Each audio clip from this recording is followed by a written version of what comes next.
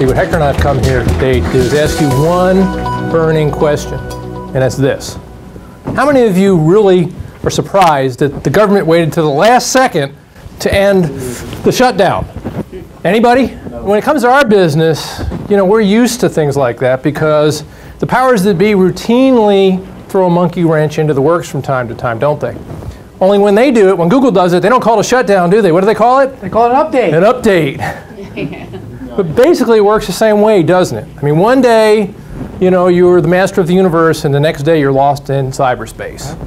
You know. And wouldn't it be great if somebody would come up with a system that would enable you to bulletproof your web presence so you didn't have to get whipped around every time the internet or the search engines decided to shake out the rug? Wouldn't that be great? How many people would like to do that? Yeah. All right. But the problem is, in order to do that, you have to understand three things. The first thing you have to understand is, where'd the web come from? The second thing you have to understand is, where's it going? And third, and most importantly, you got to answer this question. What the heck does www really mean? Anybody? What do you think it means? World Wide Web. Well, World Wide Web, I've heard some people call it the Wild Wild West. But for the majority of businesses, you know what it really means? Why doesn't it work? Because 95% of small businesses have little or no presence on page one of the search engines. It's a fact. It's actually probably a bigger number than that now. I mean, every day we get more and more websites, the number gets smaller and smaller and smaller. Yeah, and the problem is, how can you hope to keep up with the internet when it's constantly reinventing itself, isn't it? I mean, think about it, right?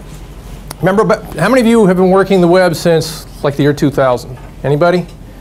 Well, remember back then, you could set it and forget it. You'd build a website maybe every 2 or 3 years because the only thing that was important was having a website and a search engine, right? Back then, there were no blogs, there were no social nets. Forget video, you could hardly stream graphics back then. Right. There wasn't enough bandwidth to download the video in the first place. Blogs didn't exist, and you didn't have to publish anything weekly because people weren't reading blogs. Social media didn't exist. But today, you've got all these other things, and guess what? Failure is not an option. These are no longer optional. If you really want to get any traction on the search engines, you've got to not only have these, you've got to feed them on a regular basis. This is the web as we see it today. As a matter of fact, if you see those other gears, the unnamed ones, there's a whole bunch of unnamed ones out there. So if you're not doing all of these things, you're not making Google happy. Yeah, and Google really controls the web for the most part today. Well, you kind of took the words out of my mouth. But when you come down to it today, there really are 5 essential elements of online marketing, aren't there? First one is search, and there's 2 flavors. This isn't Baskin-Robbins. You only have 2 flavors. You got paid and unpaid. So what we call organic and then paid. There's YouTube videos, right? Blogging, which we talked about. Hector's favorite is? Social media. That's right. And then last but not least, touch marketing. Those are really the secret weapons today of the internet. If you're working all those successfully and feeding them, some of course you have to feed them daily, some weekly, some monthly, but if you are providing valuable content on a regular basis, really that's what it takes to work the web to win today. Okay, now how many of you in here really think you have a really good bead on what it takes to work the web to win? How many people got page 1 position for whatever it is they're working on? Organically, not paying for it. And I don't mean the name of your company. They type in your name. That doesn't count. Talking about for your keywords that you're really fighting for. Yeah. And what's the reason that we go through all this stuff, all this trouble? Well, mainly because there's this 800-pound gorilla in the room called Google that currently controls more than 80% of search. I mean, that's almost monopoly. Yeah, and that's network and non-network. I mean, so they control the bulk of all internet. I mean, I'm a big Yahoo guy, and Yahoo gets a big, like 6%. Yeah, and Bing is like 1.5. In fact, Google is so popular that it's actually not only a noun, it's a verb, isn't it? I mean, as successful and powerful as you know, Steve Jobs and Apple computers. Have you ever heard of anybody Appling it? No, don't have. But everybody Googles it, right? That's how powerful they've become. But the problem is that 97% of the people who actually surf the web do not go beyond page 1. As a matter of fact, 67% never go below the fold. So if you have a laptop, they don't even scroll down. So if you're not above the fold and you're trying to get business on the internet, you're out of luck. Yeah, and if you're not on page 1, you're pretty much not in the game at all. Right. All right. So, and the problem is as Google consolidates its position, I mean, this has been going on for the last few years because of the fact that right now you've got right around 380 million websites online and 130,000 new sites came online today. And everybody wants to be on Google page one, right? How many actual opportunities are there on page one? How many listings are there? Even if you include the paid listings, maybe 20, 24? 20, 30. Tops. Yeah. Okay, so do the math. And because of that fact, where before, like I said, during the 90s and early 2000s, you could literally, we could get you onto page one in as little as 24 hours. The average today is 4 to 6 months. And not only that, if you couldn't get on page one for one, you could get on page one for another one. So you really weren't stuck. But now, this is the game. It's called the funnel effect, okay? Everybody's trying to funnel into that one big search engine. And of course, there are some ways that you can get into the game a little faster, aren't there? How many people want to know some shortcuts? Right? Shortcuts are good? Shortcut number one, pay to play. Anybody here do AdWords campaigns? I know a few people in the room do. But you know what the problem with AdWords is, right? What's the nature of the beast? It's pay per click. It's not pay per sale, is it? It's not pay per sign up, is it? It's not pay per lead. It's pay per click. Yeah, and the problem is not only can prospects click on the link, who else can? Your competitors. Absolutely, and they do. And they do that. And you know, that's the problem is a lot of people that have gotten into AdWords, they tell us, well, it doesn't work. Because you have to understand something, it's not a simple system. If you've ever gone on to AdWords and looked at the, the actual control panel, I mean, there's layers and layers and layers. Unless you understand what all those layers mean and how to basically filter out the unwanted traffic that Google's going to try to push on you, you can spend a lot of money and end up with nothing. And not only that, they like to change it. They change it regular. Now, I mean, I've been an AdWords advocate for about 10 years, and I've seen it go through probably 100 changes. Like everything else, okay? Yeah. The search engines, the websites, the browsers, they're constantly changing themselves, and you're expected to keep up with the changes. And one of the changes is AdWords isn't the only game in town now. That's very important. So now you have pay-per-click in Facebook, LinkedIn, and Twitter. Plus there are a few other avenues that you could actually go after. And of course there's retargeting and there's all kinds of new kinds of pay-per-click type things. So. But this is the one way to jump to the head of the line, isn't it? Just one way. You want to learn another one? Yes, please. Ever heard of a little company called YouTube? Who owns YouTube? Anybody know? Google. There you go. Absolutely. They bought YouTube. They now own it. And guess what? It's a very popular place to go. There are 800 million visitors per month currently on YouTube. That's a huge number. When you think about it, I mean, what's the largest social media? Facebook. Facebook. What's the second largest? What's the second largest? YouTube. It's YouTube. And YouTube actually has 800 million subscribers. It's a huge number. Yeah, in fact, if you took all of the TV stations on the planet and rolled up all of their programming, they couldn't come close to equaling what YouTube puts out. They're that big, And in fact, speaking of social networking, 700 videos are shared on Twitter every minute. We don't have the statistics for Facebook or the other ones, but all social networks use YouTube.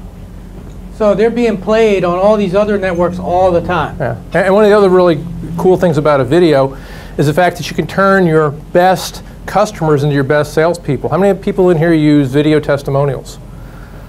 Because if you put a customer in front of a camera for 60 seconds, they can say things about you can't say about you, and it's 100% believable. Because when you look at a written testimonial on a website, who do you automatically assume wrote it? The guy that runs the website, right? It's just too easy to gain. Well, you can tell when somebody has a real customer, not an actor, but I mean a real customer standing in front of the camera. And that's worth its weight in gold, because that's one of the big stumbling blocks for people actually coming across and buying from you is credibility. Because remember what I told you? WWW means Wild Wild West. Right. This is another very important factor. You notice that 50% of the videos are rated and commented on. In social media, rating and commenting is very important to Google. It's much higher in videos than it is in Facebook or any of these other areas. So this is a very important factor, and it can jack up your rating very quickly. Yeah, in fact, videos are 5 times as likely to be clicked on as a website. It's just a statistical fact. And today, there are more than 4 billion videos that are watched every single day on YouTube. And if you know how to optimize a YouTube video, you can jump from YouTube to Google page 1. Pretty quickly. Not only that, it's a less competitive arena because most people don't know how to do videos or they think it's too big of a pain in the neck. Yeah, and the bottom line is if you go on and you do a Google search, how many videos will pop up on a page?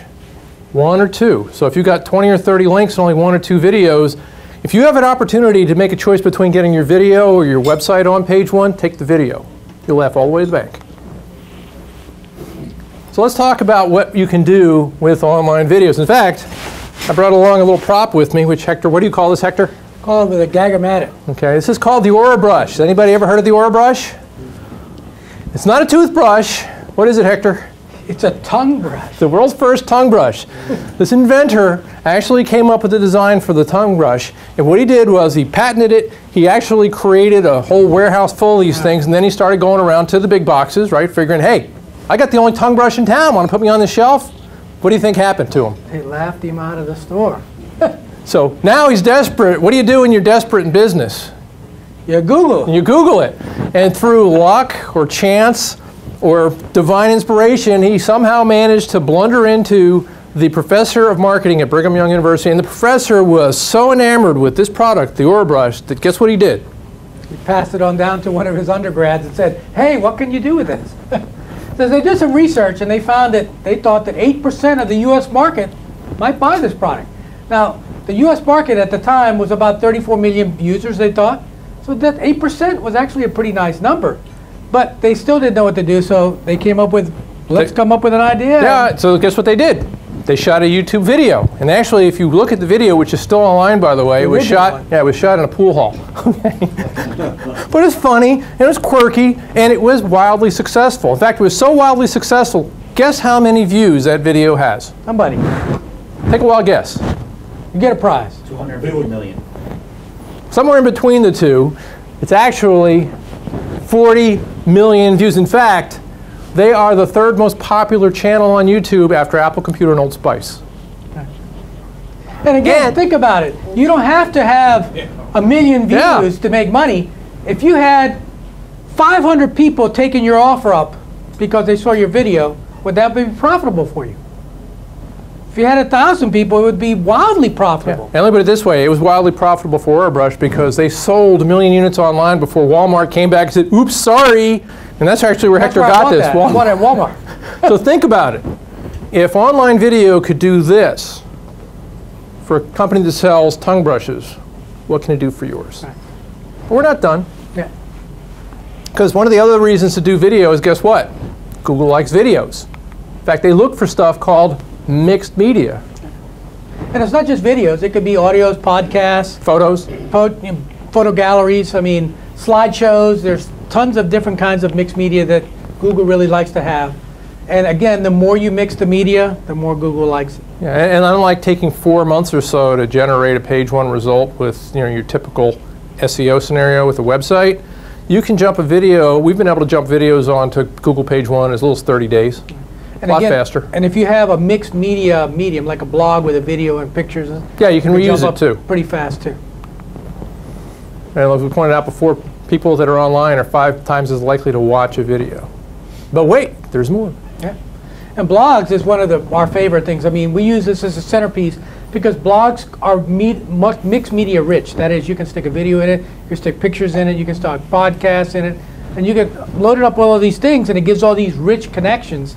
And those rich connections, those backlinks, are very important to Google. And Google is gaga about blogs. And plus, people can comment on them and rate them. And repost them. And repost them.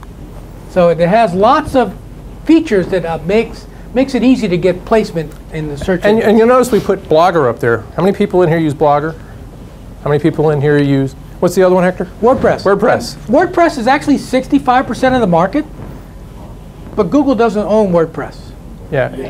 Okay. Well, and the reason that's important is because you see, Blogger, not only do they own it, but they understand how to search it. So the Google bots, could go through that thing like lightning fast. Right. It understands what their own product is, but it has to figure out whatever WordPress is or somebody else is doing. And we've literally been able to get our blogs on page 1 of Google in as little as 24 hours. It's one of the quickest ways to go from Blogger to Google. As soon as you make a blog post in Blogger, Google is already indexing it. Immediately. It's one of the few things that they actually do that with. So if you look up here, you'll see that, I mean, we've actually done this is something that's new that Google's doing.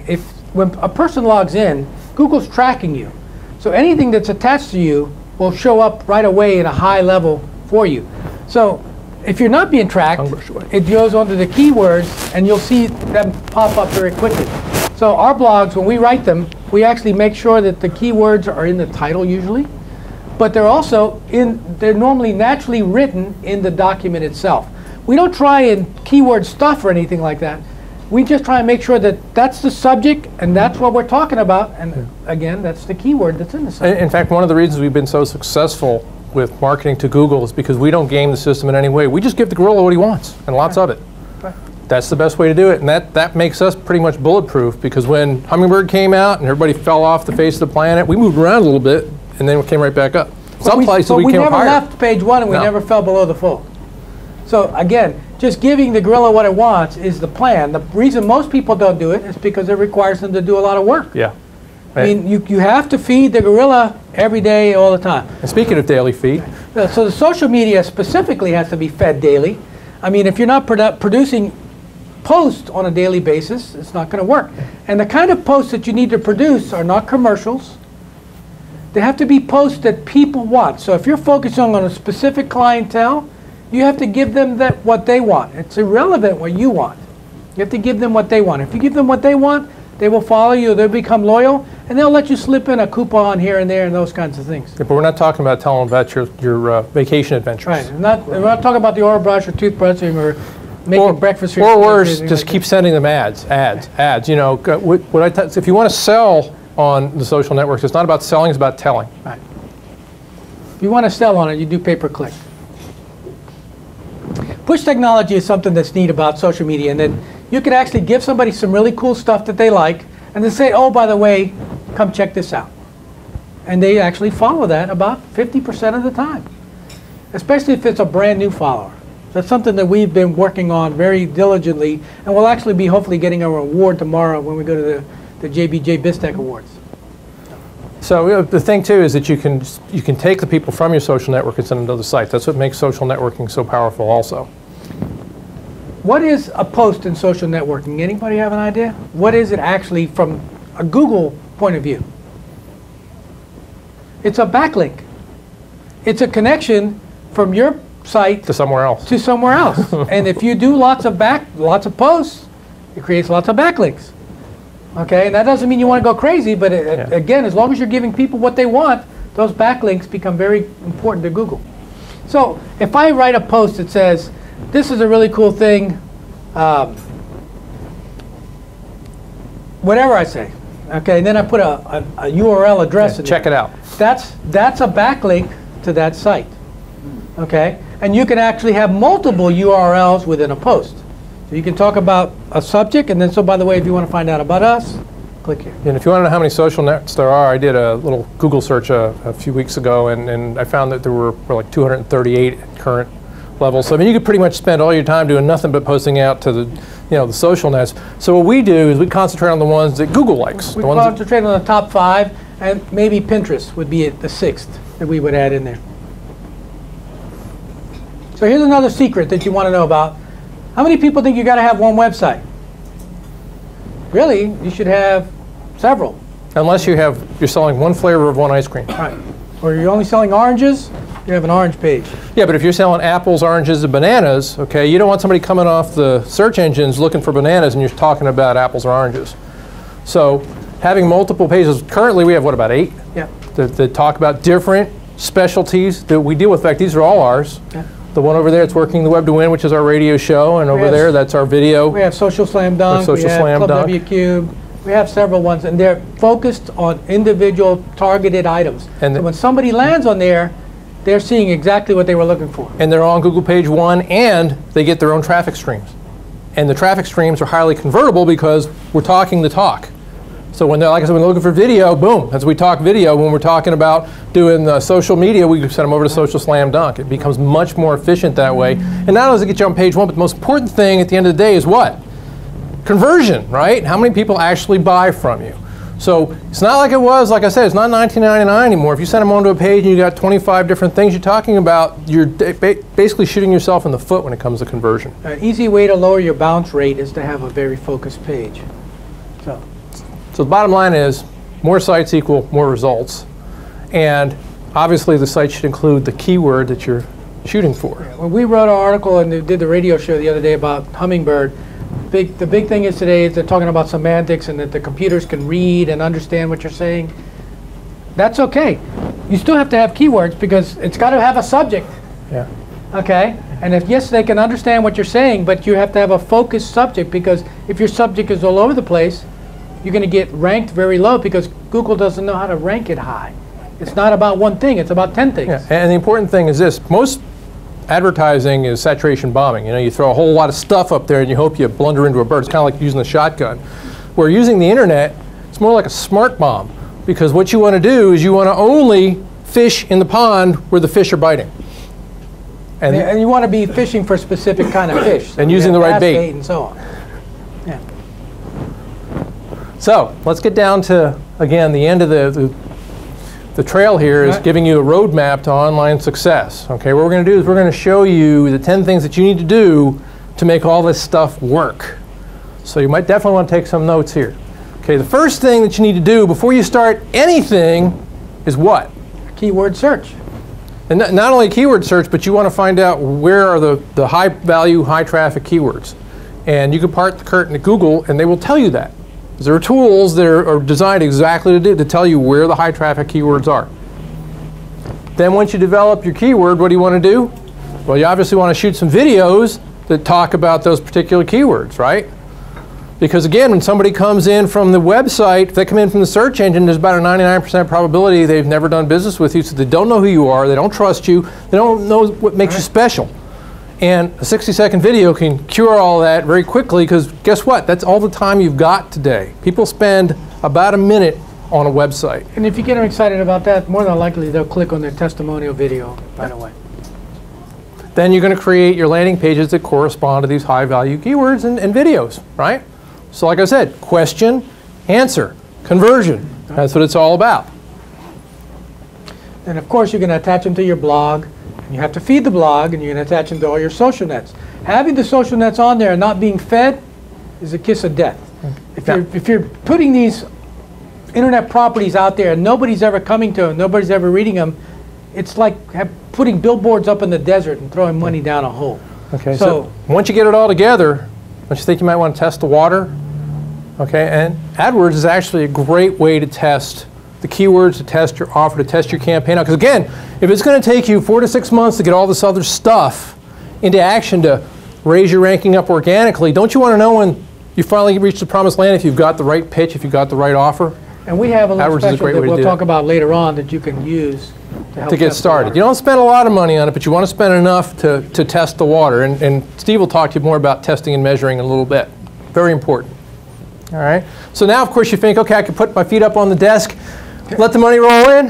Not hardly. Not going to happen. Now you got to start feeding the beast, okay? So you got to continue to optimize your site, right? You got to continue to add content. We call that tweaking. Yep. We have to tweak the site. You got to continue adding content daily on your social, weekly on your blogs, and monthly on your videos at the very least if you want to really get into the game. Those are very least. If you actually double those numbers, you can actually increase your traffic by tenfold. Yep. Then once you actually start generating results, what do you want to do next? You want to start doing touch marketing. If you're not going back and trying to get an extra bite out of that apple, you're missing out. Because again, studies show that most people don't make a buying decision until 7 to 10 touches. That's a pretty big number. Some studies say 7 to 12, 14 touches, and so on. So again, once you get the name and number, you need to go back to them, providing them with useful information and useful touches that will hopefully make them take the next step. And then you gotta, is that push technology? That's not push technology. Okay. Then you want to use things to push out different things to them that is feeding them what they want. Again, if you really want to make customers your friend, you have to give them what they want. It's about them. It's all about them. If you try and ever make it about yourself, you will fail. You'll fail miserably. So when we're talking about social media, which is where we're using most of the push technology, you're feeding them information that they care about. And how do you know what they care about? Well, you do a lot of experimenting and watch the statistics. We're really big on statistics, understanding what's going on after the fact. Because if you're not testing and measuring, the likelihood of you failing is very high. Okay, so we got all that so far? Now one little step left to go. Now you can schedule a nervous breakdown. Because I mean, this is a mountain of work, isn't it? And somebody's got to do it. Simple as that. You know, so when we talked about the 800-pound gorilla in the room. Do you know what Hector and I call the internet? We call it the elephant. The elephant. And what's the easiest way to eat an elephant? Anybody? One bite at a time. One bite at a time, right? So now that you know what the elephant is, what he needs, now you got to find a way to make the job make sense. Okay? So we're going to talk about that because this is the real elephant, isn't it? Right. These are all the things that need to be done. The Rugelberg of the internet. You got that one right this time. I love it. So sometimes, you know, there's only so many hours in the day, right? So to make this thing feasible, what you have to decide is this. How much of it are you going to do, and how much is somebody else going to do? Because guess what? There's only so many hours in a day, isn't there? So one thing we haven't been able to do yet, do time warps or anything like that, so we can add a few more hours into a day, right? Might get another 12. So if you're not going to do all the work, what's the solution? Outsource some. That's right. Do some outsourcing, right? Now the thing is, though, is you have to take outsourcing with a grain of salt because you got to be very careful whom you trust with your web presence because they literally have your life in their hands, and we've literally had to actually do some damage repair for some clients who gave their web presence to somebody who said, oh, I'll get you up there in 2-3 days. Well, they did, but they did it by gaming the system, which is something that now the spiders are very smart, and when they catch you, not only do they knock you out of the box, they'll push you so deep you may never come back to page You one. can actually be blackballed for life. That's right. So that's one of the things that Google does. On your desk, there's a card that has 5 points on it. So we talk about the 5 unique selling propositions of W Squared Media Group. And the 2 most important ones I think that we should talk about, well, 3. One, we have proprietary technologies that we've invented that have produced proven results. The second one is we provide flex plans which allow customers to change what's going on within the plan. And most agencies and clients will not do that. Most companies won't do that. Once you sign a contract, the contract is locked in for the life of the contract. Yeah, and the thing too, another reason that a lot of people have trouble really getting consistent results online is because they do all this work when they're doing, you know, outsourcing it. Sometimes they'll outsource to 4 or 5 different entities. Right. And sometimes these guys don't get along well. In fact, sometimes they think they're enemies. Yeah, they'll really fight it out. And if you don't have somebody that's on the same page so that when you get blog and you get the video, you can have somebody putting the video onto the blog so you can, you know, double your pleasure. So they're working together in synergy. That's very important. And again, that's one of the things that we do. So if you look at one of the number one is we're all digital, we're all in-house, lots of synergy, a lot of communication between the team. And the last one is guaranteed results. So our contracts have real bite in them. If we don't produce what we say, there's a consequences to us, and that's a good thing for the client. So yeah, because you know when it's all said and done, what are you really trying to accomplish online? Clicks into cash is what I look at. You're really looking to turn your computer into a cash machine, right? Well, guess what? We can do that. Okay for you.